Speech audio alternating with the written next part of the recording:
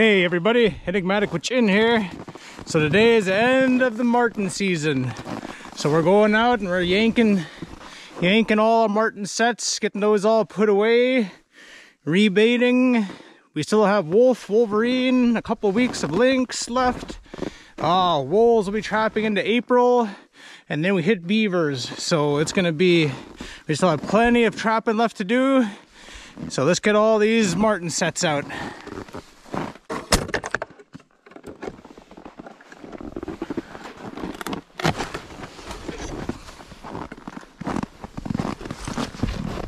One down, a few to go. Lord willing, there'll be at least one more marten out there. You got about 4 of them. We'll have enough to do about 2 hats. So it should be a good day. Another beautiful, bright, sunshiny day. Can't argue with this weather. Thank you, Lord.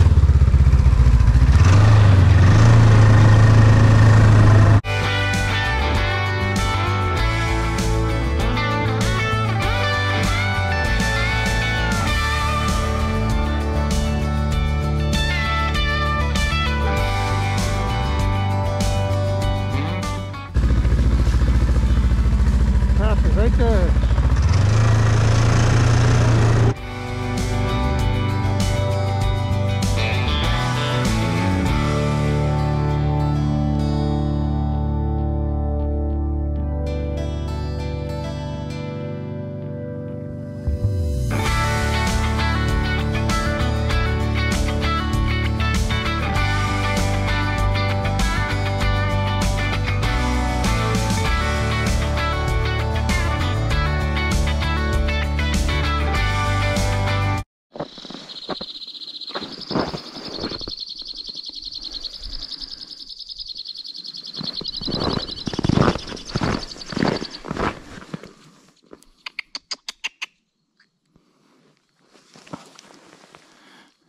Little birds are Twitter pated.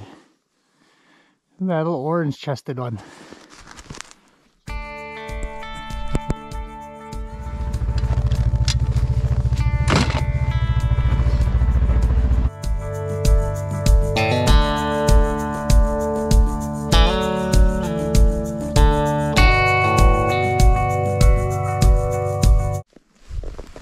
So some fox made it down here. That and a whole lot of birds hit this set. Another marten set. It's time to pop it.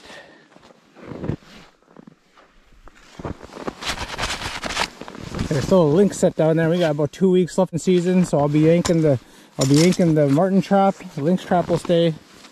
The wolf trap will be here into April. 3:30.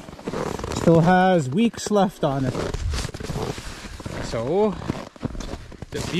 another beautiful day. Awesome world I get to live in. Awesome world.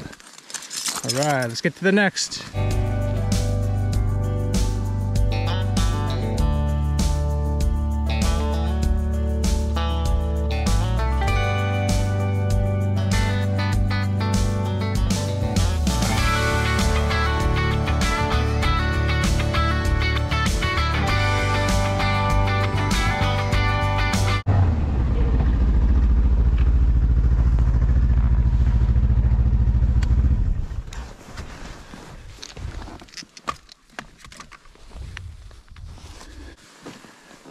It's a beautiful day and hanging right around 20 below. We had some kind of false spring kind of thing going on with some warm weather last week. So today, my piece of handmade gear, I have a beaver hat here that my wife and her aunt made for me a few years ago. Well, actually, probably 5 years ago, somewhere on there. But it's made with beaver fur, some like old military green like canvas material, and a liner in here.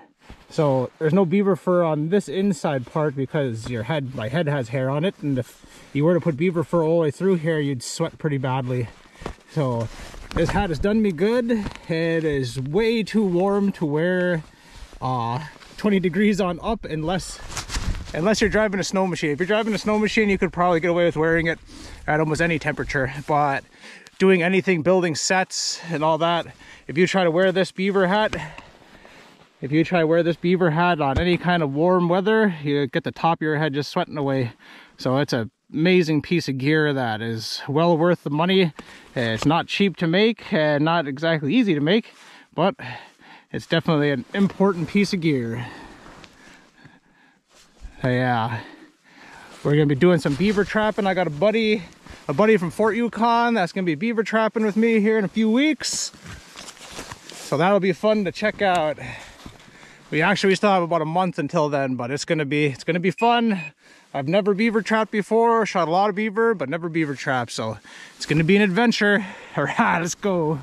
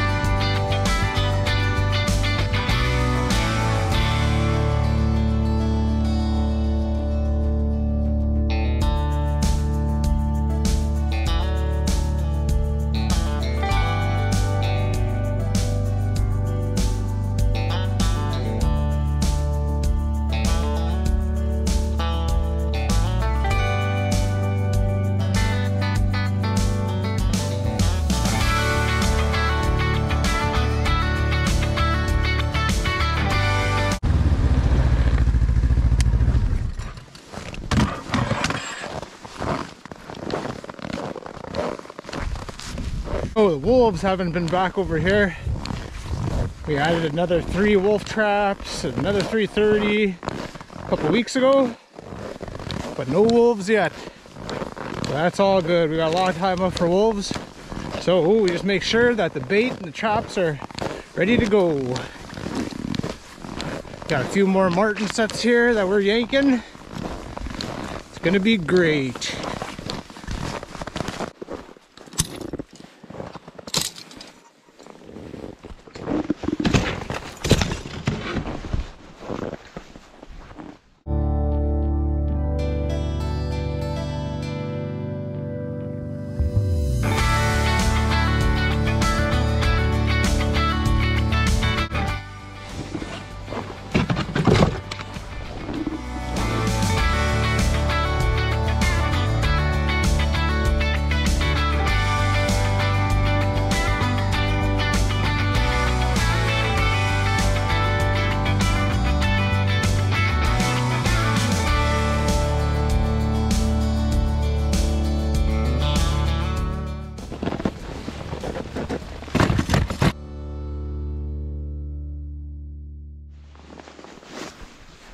So we had a wolf and at least one Wolverine packed on a trail over here.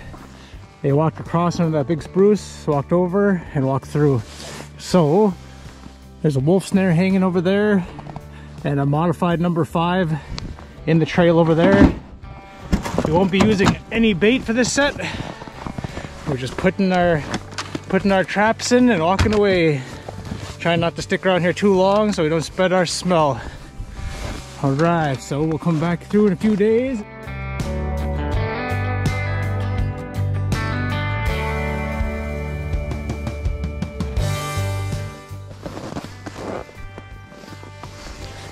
Yeah, looks like a coyote come through and rip off my bait behind this wolf snare. And walk back and forth through here a couple times.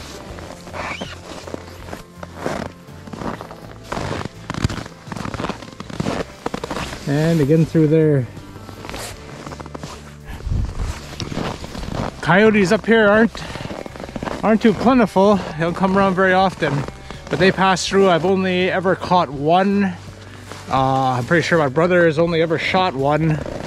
Hang a few more and move on down the line.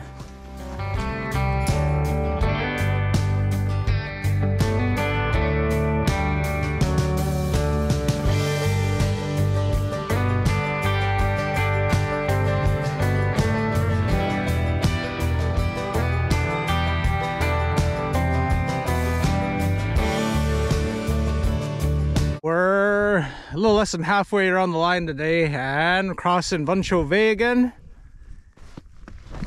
And on our lake here we have two islands. We have the island over on this side and the smaller island completely covered with thorns for the most part on this side. So this island right here is called Gwich'in. Gwich'in is Bushman. So the story is that I heard as a kid is that on the other side of this island, somewhere on the other side over there, there's a cave where Gwich'in used to live.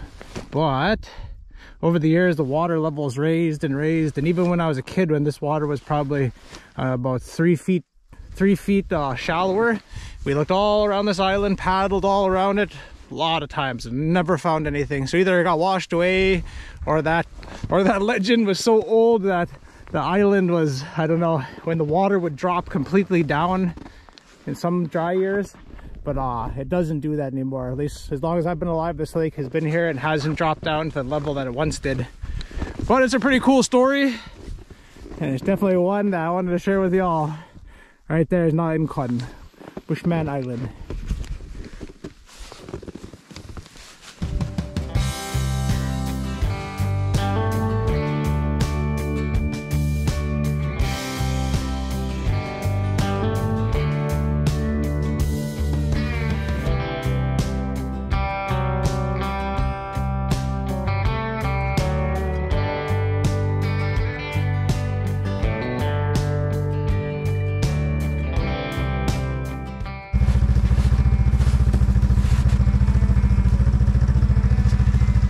Hey, it's a muskrat push-up.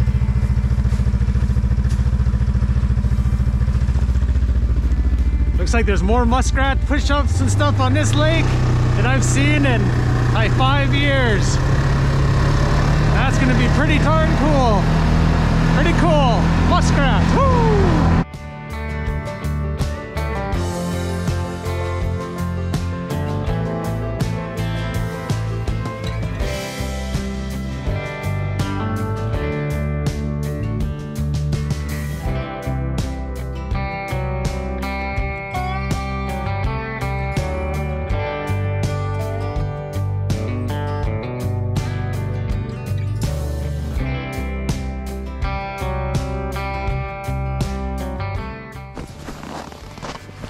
Woohoo!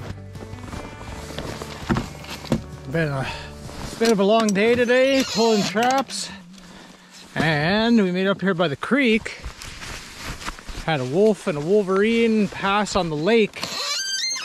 Nothing too close to here, but this is one of my trail snares. This one, there's a pole, a spruce pole across, and a wolf snare made small enough for a lynx. And sure enough, oh man, that's a beautiful silver cat. Woo! Thank you, Lord. Wow, look at that. That is awesome. Oh yeah, that snare goes perfect on his neck. Let's see. A lot of these cats recently have been rolling together. So it looks like he actually walked down. Those wolf snares down there are a little bit too big for him. He could probably jump through or just pass right by him.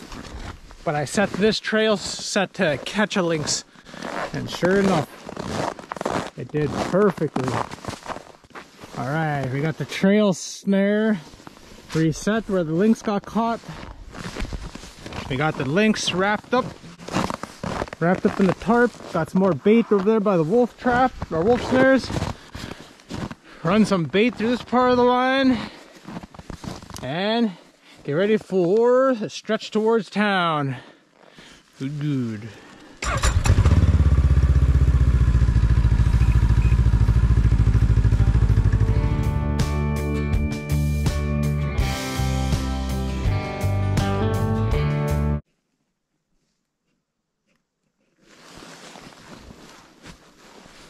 Hey guys, sitting on the edge of the bank, having a drink, eating a snack, and the ice around the corner has been dropping since I pulled back in here and started baiting.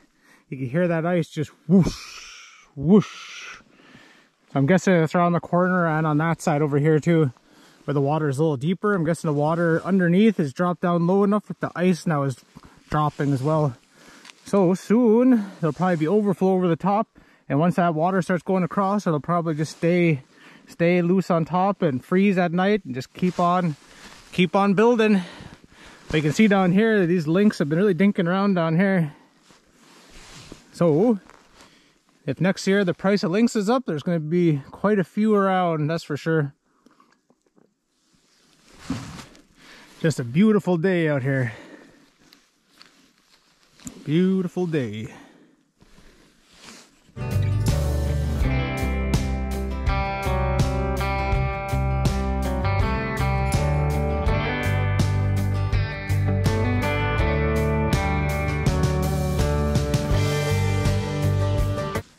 I have a wolf trap over there in one of these footholes. But as you can see, the snow is just eating it up. So I have to walk it through and get every step repacked out. Make sure that the trap can actually fire and come back through again and pack it down. Hey, it looks like something waddled on by over there. Some of them are pretty sneaky, pretty sneaky.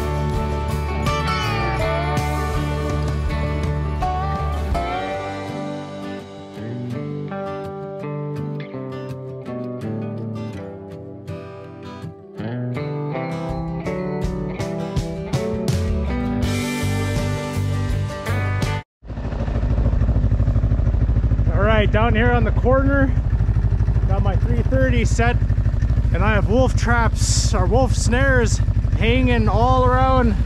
I walked out trails and loops all over the place, and have snares hanging in them. There's one trail,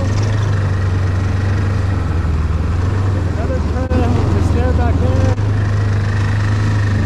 another trail with snares on that end.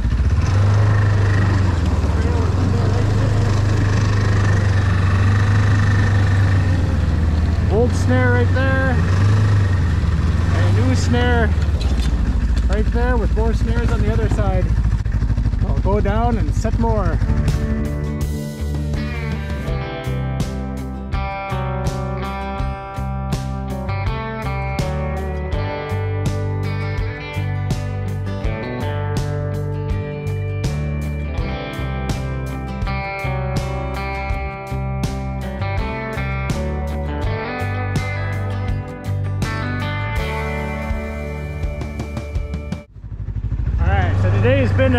Today's been just a snare setting day, so little snare. These wolves came through, snagged bait, so 1, 2, 3 snares. Then over on this side, where Wolverine walked through, it looks like we got another snare. So we're just setting as many snares as we can today. Try to get as many wolves tied up before the end of the season. All right.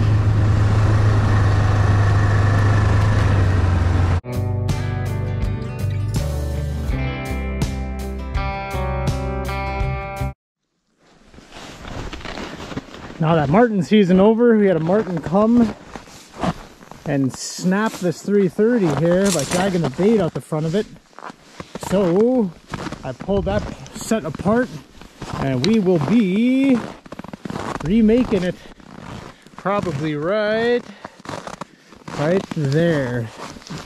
So you see that little there's already kind of a cubby in there. I see this. There's spruce all the way around there, so we'll knock out some of these branches and we will turn this into a new Wolverine set. It'll go right there. So right there will be the 330, and then we'll go around and we'll brush it in to make sure nothing can get in from the side. So yeah, that marten was just loving it here. Munched out on bait. Probably sleeping somewhere back there in the trees. So let's get this set rebuilt and head on home. Over there is the location where I had the 330 last time. I had the marten come through and pull some bait out. So we moved the set over to right there. So you can see that's just a spruced in cubby. We had to pull all our marten sets, so there's probably a good chance that marten's gonna come back and bother that 330. But we set it up so that hopefully it doesn't snap on them at all. Got some rabbits and some lynx down on this end. We'll make sure to keep on baiting. We got a few more weeks left to lynx.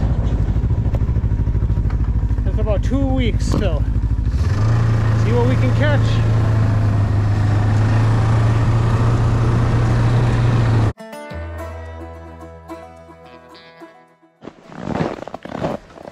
I chopped up a decent amount of bait where we caught this Wolverine a few weeks ago. And I buried a few pieces over there. I got a snare there, a snare there, snare, another snare, a snare back there,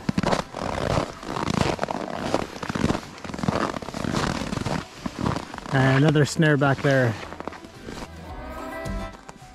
We're getting this spot ready for when the wolves come through, and so I created this network of trails back here. So this one goes around to a snare. There's one that goes across, and then I forked a couple of different trails from another snow machine trail on that side to give a kind of shortcut for the wolves, because they really don't care about walking around this corner. I'm not sure what it is. I used to have lynx sets here all the time, so maybe they remember that. So I connected them all right here, and so there's a wolf trap right there in the middle. The big cross right here where the trail comes through, and another trail that runs up both sides, so it's all connected. It's a waiting game, just a waiting game. We got over a month left to hit these wolves, so we're just gonna keep on hanging snares. This is the mound the Wolverine dug up a few weeks ago. So we're gonna dig a hole right down in there. You see where I've already started digging? We're gonna dig a hole straight down there, and then we're gonna mount a 330 Conibear right on the surface. Got the hole dug, bait stocked.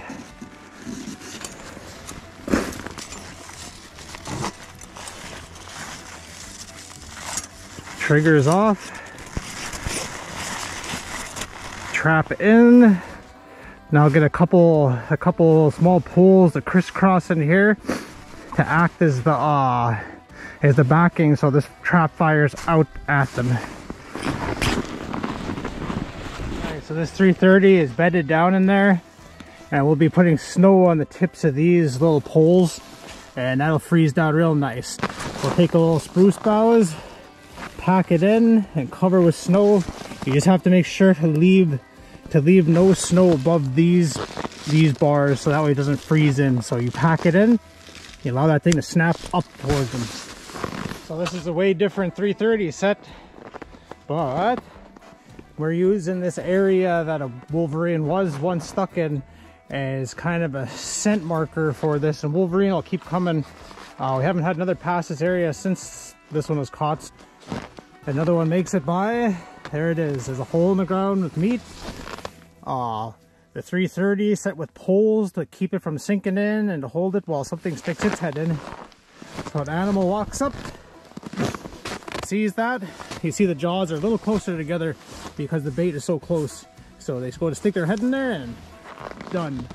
You don't want to put too much spruce boughs around though. You want to make sure that, oh hey, look at that. It's right there, they think. So there's another 330 set to add to the books. Alright, let's go.